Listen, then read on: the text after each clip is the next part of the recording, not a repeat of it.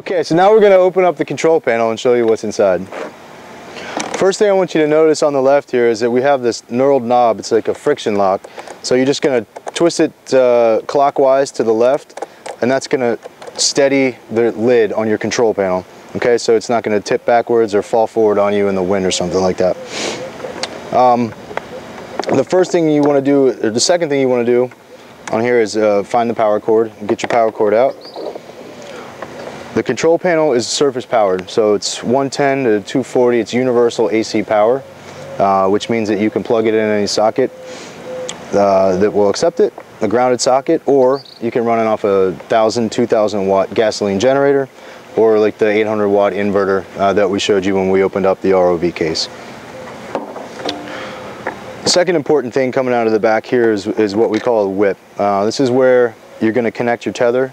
It's going to connect to your submersible. So we pull those out first to make sure they're clear.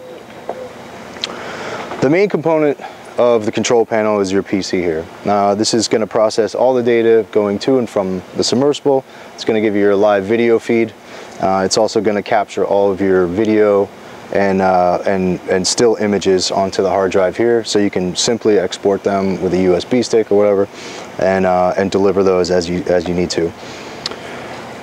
This computer is on a cradle here, and when we get ready to pilot, we're going to pull the cradle up and we're going to send it back, and then we're going to open the lid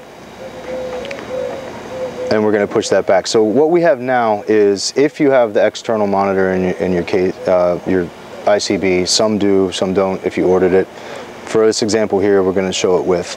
Now we have a 2-screen workspace. So everything is running off of Windows 7 off the Dell PC here. So with this, we can extend the display on the screen. It gives us much more real estate to move windows if we're using a sonar, multiple windows, things like that. So we're going to fire up the computer in a bit here, and we're going to show you the VideoRay cockpit interface.